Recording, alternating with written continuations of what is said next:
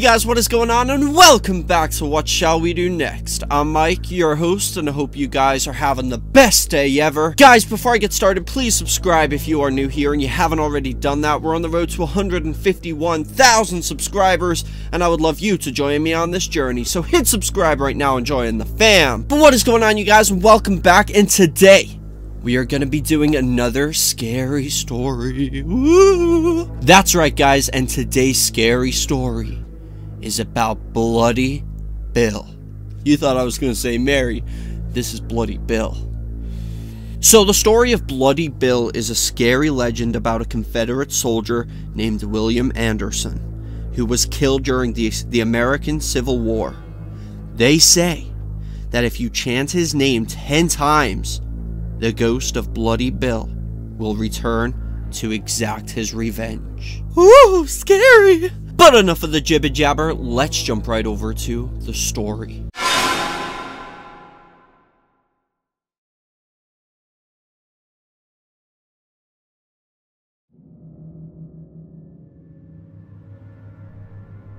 Bloody Bill. Years ago, in the 1860s, there was a man named William Anderson who lived in Missouri. He had a wife and 2 sons, and was considered a good family man. Even though he didn't make much money, he always tried to buy his family whatever they wanted. When the Civil War broke out, Bill decided it was his duty to go and fight as a Confederate soldier. He kissed his wife and sons goodbye, and they cried bitterly as they watched him ride across the plains. When the Confederate Army were pushed out of Missouri, he became a guerrilla soldier, fighting on the side of the South against the Union soldiers. Before long, his skills at guerrilla warfare made him one of the most feared fighters in the South, frequently leading to raids behind enemy lines. However, Bill's life was soon to take a turn for the worse. His mother was killed by a freak lightning strike, and his brother was killed by Native American Indians. Despite all of this, Bill remained stoic, but he was unaware that even more tragedy was to strike his family. Union soldiers decided to put an end to Bill's raids into their territory. They arrested his father and his uncle and executed them. Then, they arrested his 3 sisters and imprisoned them in a 3-story building in Kansas. One night, the building collapsed, killing everyone inside. Bill's sisters were crushed to death in the rubble. After learning about the horrible deaths of his sisters, they say that something snapped inside Bill Anderson. He was driven out of his mind by grief and became obsessed with exacting a violent revenge. Many people say that the loss of his entire family turned Bill into a sadistic and psychopathic killer. Bill went on a rampage, traveling all over Missouri and leaving a bloody trail of torture and death in his wake. He became notorious for the brutality and savagery of his tactics. He slaughtered huge numbers of Union soldiers and showed no mercy or remorse. He was often described as the bloodiest man in America's deadliest war. His exploits earned him the nickname Bloody Bill. After killing a man, he would then proceed to shoot out their eyes, cut off their ears, and scalp them of their hair. They say that after every battle, Bill's face would become completely covered in blood, and he greatly enjoyed inflicting fear and suffering on his victims. However, as vicious as Bloody Bill's behavior was, he always made a point of sparing the lives of women and young girls. Union soldiers were determined to put an end to Bloody Bill's murder spree. They hired a scout to track him down and set him up for ambush. Bloody Bill and his band of raiders were taken by surprise and didn't stand a chance. One of the Union soldiers shot Bloody Bill in the side of the head, knocking him off his horse. As he lay dying in the dirt, they swarmed around him.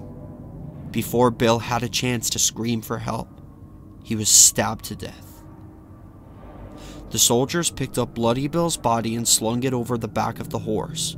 Then, they took him back to his home, where his wife and 2 sons were eagerly awaiting his return. When his family saw the soldiers approaching, they came out to meet them. There, in front of his own house, and in full view of his wife and kids, they cut off Bloody Bill's head. His wife and sons screamed in horror as the soldiers threw the head at them. As if it wasn't enough, the soldiers cut off Bill's finger and stole his wedding ring. After witnessing the brutal murder of her husband, Bloody Bill's wife went completely insane. They say that she was too broken-hearted to go on living without her spouse. A few days later, in a deep depression, she hung her 2 sons from the rafters of the house and then killed herself. According to the legend, Bloody Bill's old house still stands today, and his restless ghost still roams the countryside, determined to exact his bloody revenge. As the story goes, if you say his name out loud 10 times in the dark, Bloody Bill will appear at the foot of your bed. His face is rotting and covered in blood. His eyes are glowing red like the devil himself. He will wait there until you wake up and see him. Then, he will hunt you down and kill you in exactly the same way he was killed. A few years ago on Halloween night, 4 teenage boys decided to explore the remains of the old broken down house where Bloody Bill once lived. Holding flashlights, the 4 boys went through every room in the small house. Although they didn't find anything interesting, they decided to check out the basement before they left. Negotiating the rickety stairs, they found the basement was dank and dark and littered with cigarette butts, empty beer bottles, and other trash. One of the boys noticed that, while 3 of the walls in the basement were concrete, one wall was wooden. He used the butt of his flashlight to knock on the wood, and it sounded hollow. The boy started kicking the rotten wood and it soon gave way, revealing a hidden alcove behind it. The boys were excited and a little frightened as they crawled into the hidden room they had just discovered. Inside, there was a wooden bucket sitting in the corner. One boy shone his flashlight into the bucket and suddenly recoiled in horror. The bucket contained a severed finger and a severed human head. The boys were terrified and ran screaming from the house. The next morning, the police blocked off the house and began to investigate. After forensic tests, the body parts were discovered to be approximately 2 months old and belonged to a man who was around 25 years in age. The dead man was never identified, and the investigation was later closed and considered unsolved. Nobody knows if the legend of Bloody Bill is true, but why take that chance? As you lie in bed tonight, try to resist the urge to test out this legend. You don't want your parents to wake up in the morning and find that you have become one more victim of the revenge of Bloody Bill.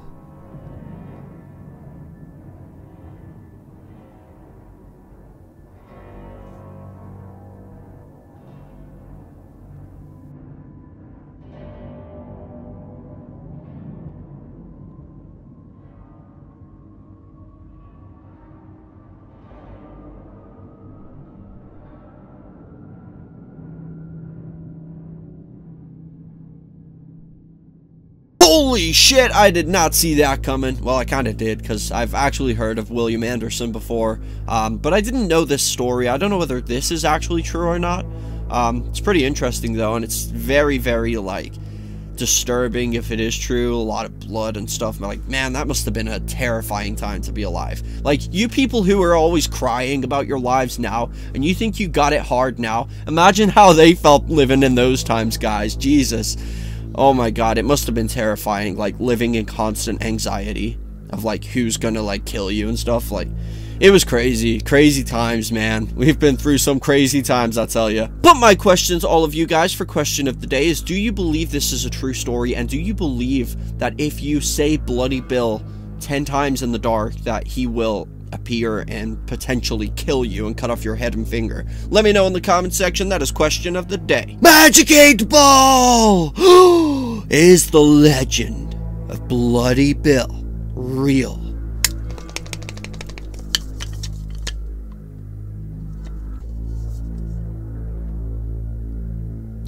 Signs point to yes. Maybe I'll try it for a video.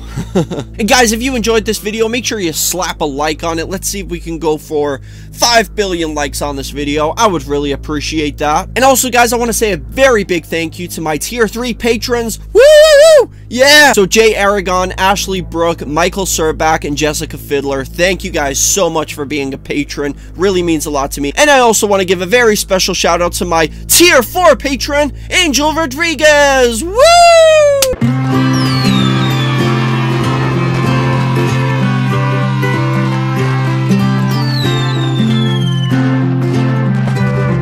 Thank you so much, man. It really means a lot to me. Thank all of you guys who are supporting me while times are hard on YouTube. But thank you all so much for watching. I love you all, and remember the most important thing, chase your dreams, and I'll see you guys next time. Peace out.